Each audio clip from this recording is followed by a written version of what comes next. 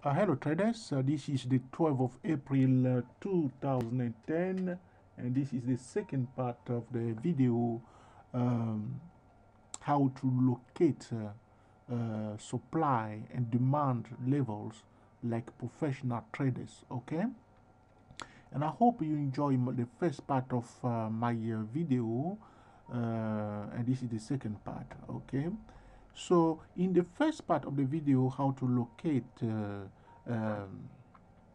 supply and demand levels, I was using the 4 hour chart of the Euro USD. Now I switch back to the hourly chart of the Euro USD because this principle of supply and demand level is valid in every time frame. Very important, it's valid in every time frame. Okay, how you locate the areas of supply or distribution or the areas of demand or accumulation is valid in every time frame, from the monthly, weekly, daily, hourly, 4 hours up to the 5 minute chart. That's why the pattern of double top, double bottom, triple bottom, head and shoulder, all these patterns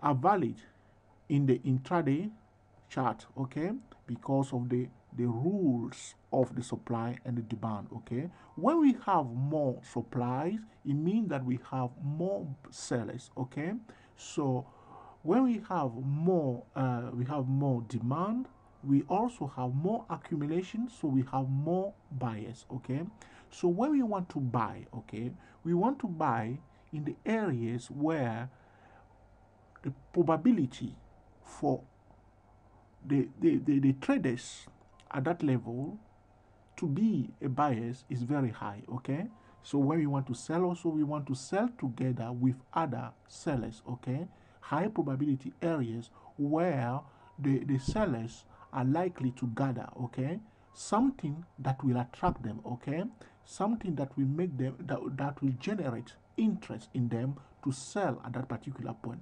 But when you are selling, this is very, very important because people usually who are doing the swing trading will go and sell a company just because of the chart pattern.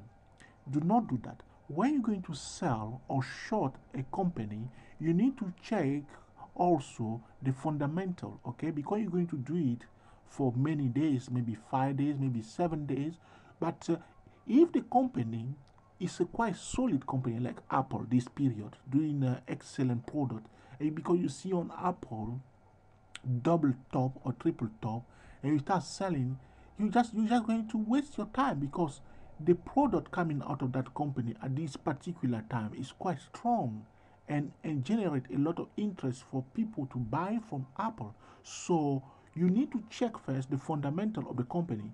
One of the tricks that I can advise you to do, I mean, this is not, this video is not to give any advice, it's only for educational, even though I use the word advice here, but this video is only for educational purpose.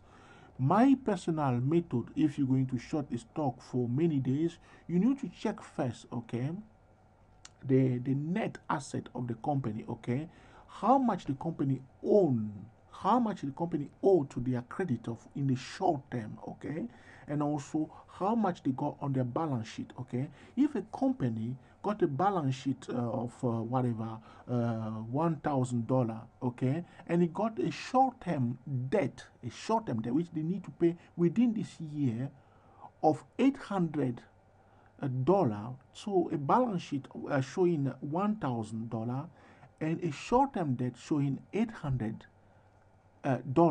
they can move on. They can move on. They are squeezed. They are squeezed. You have to show those company. That's why you do the net asset, okay, and you calculate that to see whether the short-term debt that the company owe to their creditor is a heavy weight on them or not. Okay, if it's a heavy weight on them and also they are struggling with their product or a heavy competition is coming in their zone, they are not going to survive. Okay, those are the things you look for when you're going to short a company for maybe 5 days or maybe 10 days, even a month. And some people short for months, okay, because they have a valid fundamental reason to do that.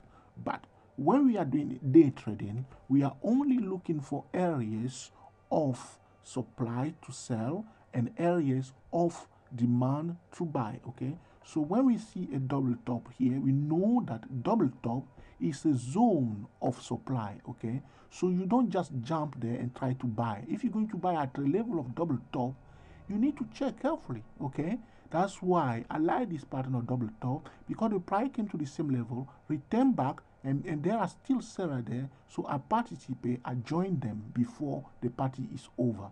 That's what I'm looking for. That's why I say to you, the patterns are the key element. So we did the same thing on the 4-hour chart.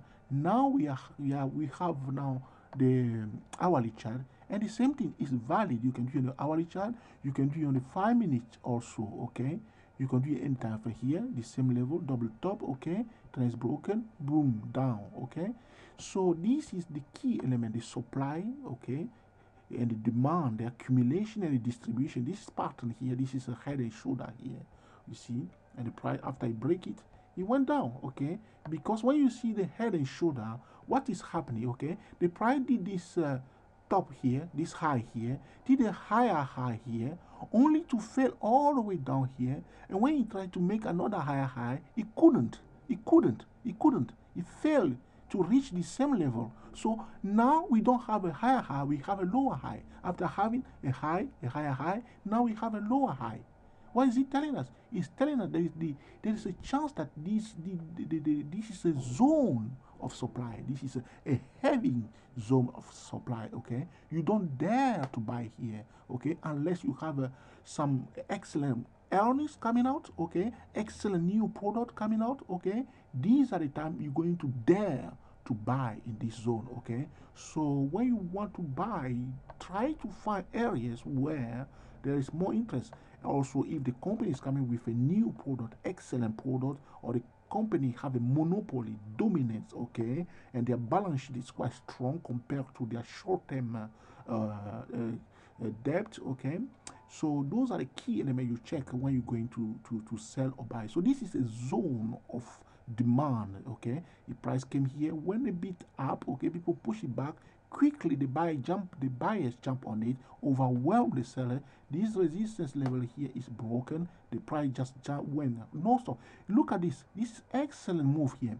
This beautiful bullish momentum here. Look, from here to here is 1 2 3 4 5 6 7 8 9 hours. 9 hours we didn't have any red candle at all. No bear there to spoil the party for the bulls here. These are the areas where you want to come into the market and buy. So you can do this on the 5 minutes, on the 3 minutes, on the hourly chart, on the 4-hour chart, on the daily chart, on the weekly chart, looking for areas of supply and demand, double top, double bottom, triple top, triple bottom, chart patterns. These are the key elements that will move the market. I hope you enjoyed this video and you learn something from these very important things. Okay, the supply and the demand are the elements that are moving the market. Every condition, okay, in every condition, these are the things the professional are looking for day in, day out. Okay, do we have a supply? Do we have a demand? Okay, how much demand do we have? How much supply do we have? How much interest do we have at this level to sell? If we can find out that this zone is a hot zone for the bull, we won't dare to sell there. If we know that this zone is a hot zone for the bear, you won't buy there. Like here, you see, here and here, you buy here, you are just wasting your time. Look, you just look here. Also, look at this. All red down. Okay, so we want to join the party of the bull when the bull are dominant, and join the party of the bear when the bear are dominant. Okay, so till next time, enjoy yourself and be very, very happy. Thank you.